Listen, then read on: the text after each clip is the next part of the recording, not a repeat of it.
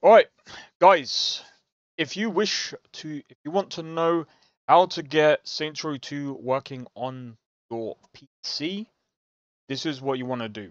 This is like beginning of the tutorial. Firstly, you want to come to GOG, you want to buy the game on GOG. Once you buy the game on GOG, then want to install it. But where you want to install it is the most important part. You want to make sure that you install it onto your C drive. Anyway, once you've installed it on the C drive, it should technically just work straight off the bat. Do not, whatever you do not get it on Steam, because as far as I'm aware of, and I've tried this myself, it just does not work.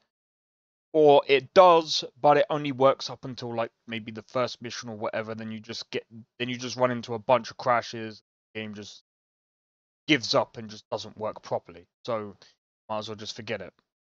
Then the next thing is if you want mods for your game, you're looking at if you want like Gentlemen of the Row, then want to come to this website here, Gentlemen of the Row. You then want to download Gentlemen of the Row. Once you do that, then want to extract the files. As soon as you extract the files, the file extraction should look like this. Once you've extracted the files and read through this, I would literally recommend reading through the README. README should up like this. Make sure you read through everything because it will tell you everything that you need to know. Because honestly, a lot of people miss out when they don't actually read the README. Every time you try to any mod that you want to use, make sure you read. Make sure you read and understand how it all works, because you can easily mess up. Anyway, as you can see here, I'm not going to go into every bit of details, but it goes into details of the options menu. So controls and on prompts menu, all co-op compatible, sorry. So if you want the 360 buttons, shows you there. PS3, sticky camera, handling, HUDless, whatever. Then you got the character creation sliders menu, super sliders, muscles, height mods. You got the animation mods menu. You got all of these rollerblade animations, these animation. Got these super good, whatever. Co-op compatible, minor issue. Graphics and texture menus. Menu. Got all of these. Clothing and tattoos. Extra gang type menu. Weapon menu, mod menu. You've got all of these. You've got vehicle menu, audio menu, camera menu, MISC, blah blah blah blah blah. You got all of this. But again, like, this is good to read through because depending on what you want, you know, we're gonna go through that now. So once you read through all of that, you're gonna then want to go back into your folder. You're then gonna want to click on Create Custom GOTR, which stands for Gentlemen of the Row. Once you run that, it will come up with this.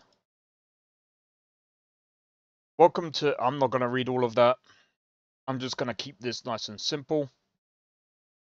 Press any key to continue.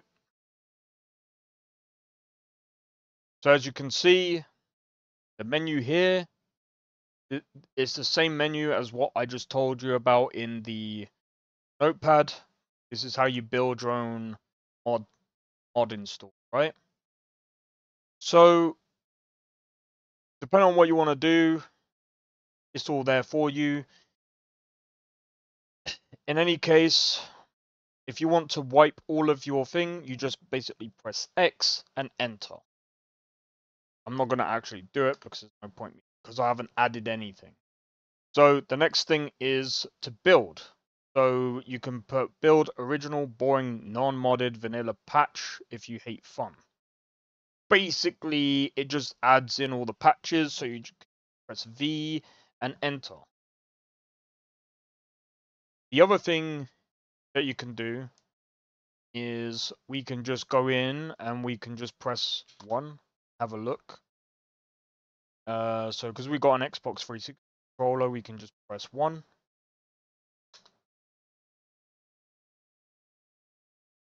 Press Y.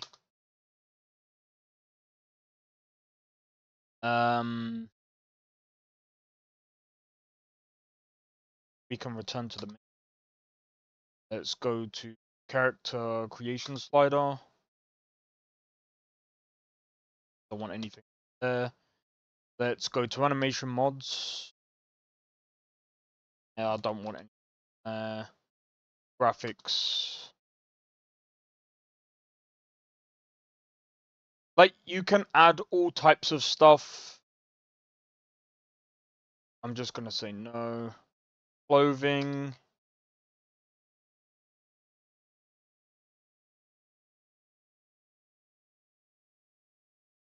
I'm just gonna say no.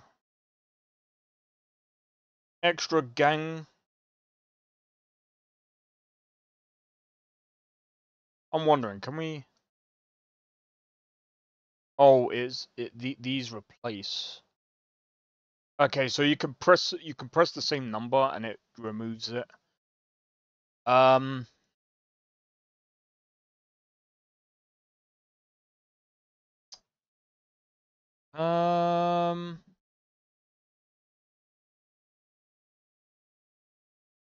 go next page.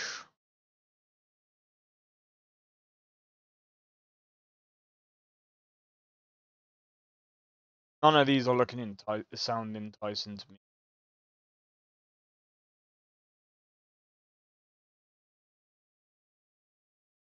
Next page. Biker gang, maybe. Phone gang, Saints Rose.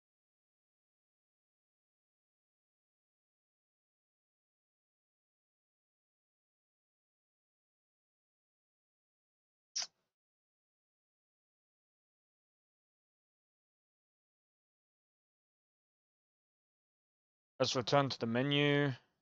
I'm not gonna add these anyway, because I mean I've already got mine modded. I'm just showing you an example. Press 5, for example, or we can just press 6. Sorry, let's do 6. 8. Have a look. Revert. Nah. Audio menu.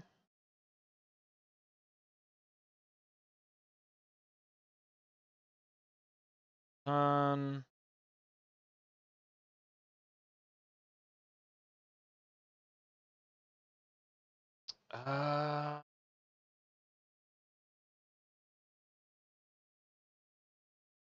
Original. Sandbox Plus, use codes to teleport and other fun stuff.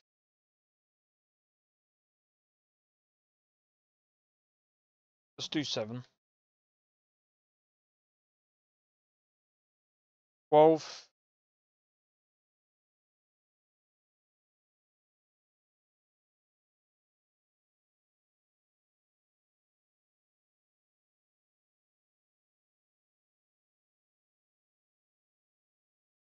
Wait, can we? Oh, we can select certain one. Alright. Press 0 and then press P. Once you've selected whatever, press P. And that'll build everything for you. And now we just wait. Right, once that's done. See, we're already in Right, once that's done, go back to Explorer. As you can see, you've got 2 files. So let me just double check. Again, we go back into the you go back to reading. When you are satisfied, manually move these 3 new files. So files, custom.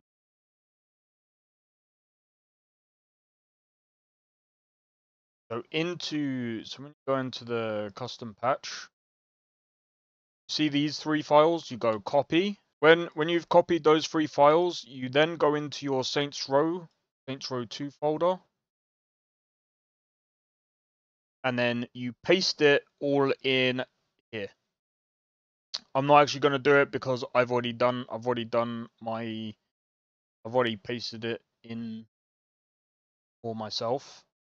I've already patched stuff for myself, sorry.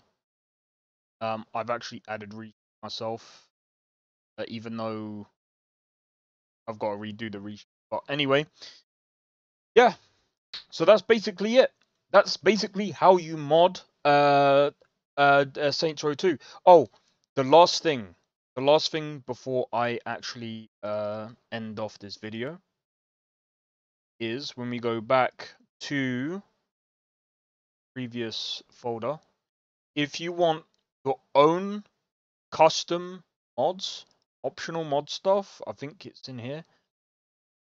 Put your other mods inside here, because it will patch all the other mods from here into that patch as well, and it will include everything, and then you'll basically be able to add that into your game as well. But yeah, hopefully that has helped, and yeah, that's it for the video.